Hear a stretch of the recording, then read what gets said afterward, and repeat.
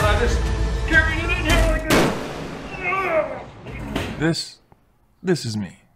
For those of you wondering, I put myself into this position. You see, a few months ago, I decided I wanted to start my own CNC plasma cutting business.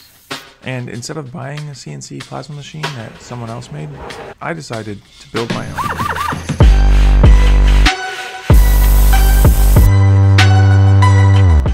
I've had my fair share of ups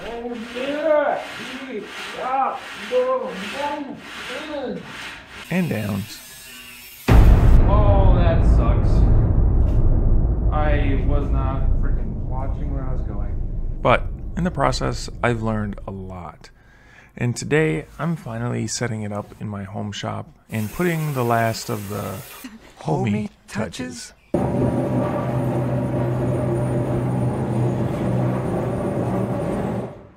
Damn, I gotta get some casters for this thing. Definitely gonna leave the water pan and the grate out until I get some time to transfer that electrical box to the front. I started by rearranging my home shop and centering all of my space around the plasma cutter, because this is where I imagine I will be spending most of my time. Okay, so what we got here, kind of just a little circle setup, or square. Leave some extra room in there for some steel storage later on that I should be able to get to easily close to the plasma cutter. But yeah, I still got to store my boat in there in the summer and then the trailer on the other side. So that's already pretty tight. And I do have, I don't know where I'm going to put it, but I actually have some pallet racking for more storage. I think they're 10 foot tall. So it ain't going in here, but if I could go back in time, I would have put this in front of the machine when I first put it on. Honestly, I don't know what I was thinking. I'm gonna have to redo all these wiring harnesses once my drag chain comes in. They're not long enough. I was lucky that I didn't weld anything together, which I was really debating whether or not to do that because it would have been much easier and faster. But this bolt together system came in handy. All I had to do was remove the 4 bolts holding the cabinet in place and carry it over to the other side. To reattach the control cabinet, I grabbed a spare 2x4 and placed it underneath to elevate the box to prevent unwanted ground contact. Then, since the pilot holes were already there, I just... boom.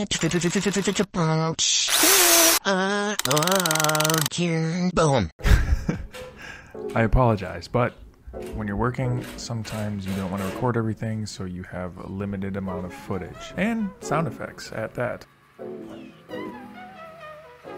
okay guys, with me today, I got an air dryer. What the Hypertherm manual said is that one of the main causes for bad consumables is dirty or wet air. They had a few cheaper ones, but I really didn't want to get anything cheaper. This one was, I think I bought it like 120 bucks. Once I had the air dryer hooked up, it was time to give her the first official test run at the home shop. Hopefully, nothing got damaged during shipping. Okay, I'm hitting play. That's not good. I don't know what happened. Was there not enough air? Everything says it's fine. Let's try it again. Yeah, I don't know why I did that at first, but... All right, now I don't want to be that guy because literally every guy ever that's made a CNC plasma cutter, they cut their first piece and then they flip it over and they're like, wow, very minimal dross. Look at that. I mean, it just comes off with a fingernail. Or if I drop it really hard. Wow. No, there's a lot of dross on that. I showed you guys the Hypertherm and the Messer system that I was running at work. There's almost nothing, non-existent. So that's what I'm going off of. But use consumables and a bunch of other different factors that are going to affect that speed. I'm happy with that. That can be chipped off or ground off, so good stuff. So going back to the small air problem, I'm 90% sure the first test run didn't work because the 25-foot cord wasn't purged with the cutting gas, so on initial start, it probably threw an error. And what you just saw being cut out there was the new drag chain ways. I just purchased these from Amazon, and I thought I'd double check the dimensions before I had the first ones made, but nothing fit. A lot of the JD plasma cutters I've seen, everyone has all the wires dangling from a pipe. that's just sticking straight up in the air. To me, I just think that looks super unprofessional and like you didn't put any thought into it. Now, the moment it's through, it fits. The next step was trying to figure out how to mount these things. I started by laying both drag chains out and testing out the wires where I thought they would be best routed. I went back and forth on a few design concepts and whether or not I should make the mounting brackets out of steel or 3D print them. I ended up going with the 3D prints. It's lighter and quicker for me to prototype. Okay, print is finished. I ran out of black, so I had to switch over to white, but that opening is now expanded. Let's go see how it does. That mounting bracket was actually my third iteration, meaning I made 2 others prior and they both ended up not working out. I think I was just getting excited at seeing the finished product and I was just trying to rush. But once I got it figured out, I think it turned out alright.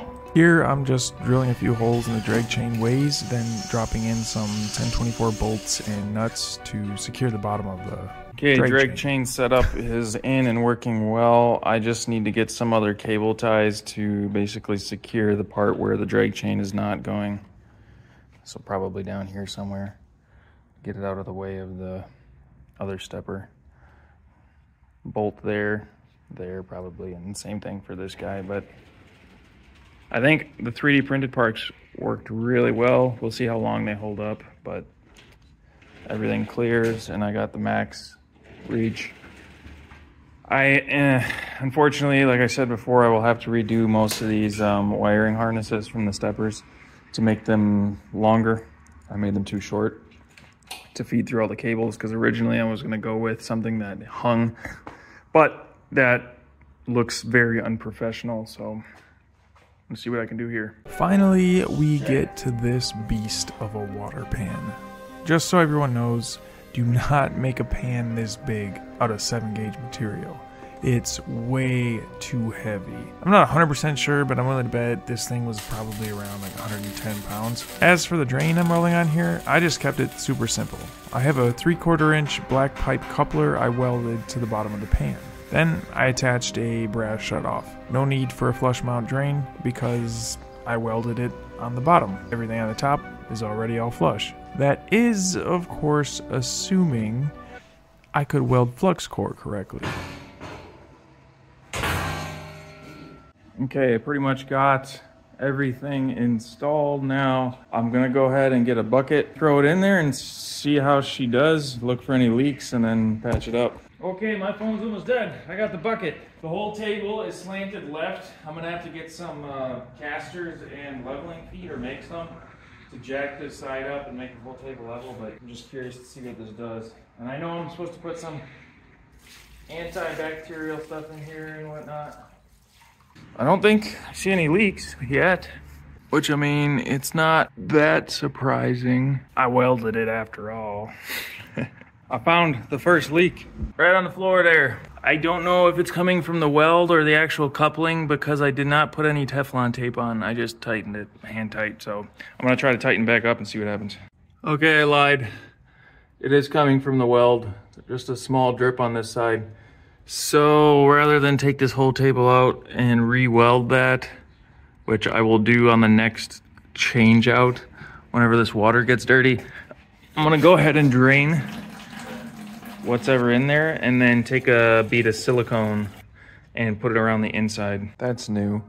I let this sit overnight and already starting to cake rust. So I'm guessing I'm gonna need some rust inhibitor and probably some antibacterial mix to go into this. There's my silicone.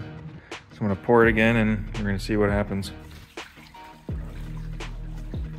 Shit, I forgot to close it. Whoops.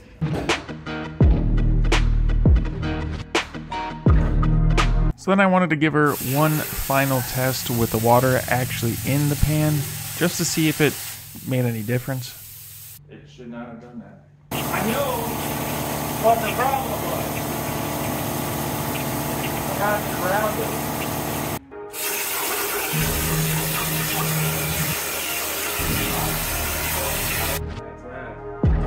And what do you know?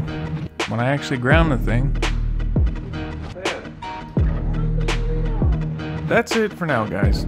I still have a lot of work left to do on this this bad boy, so subscribe if you want to see more. Otherwise, check out one of these. Thanks for watching.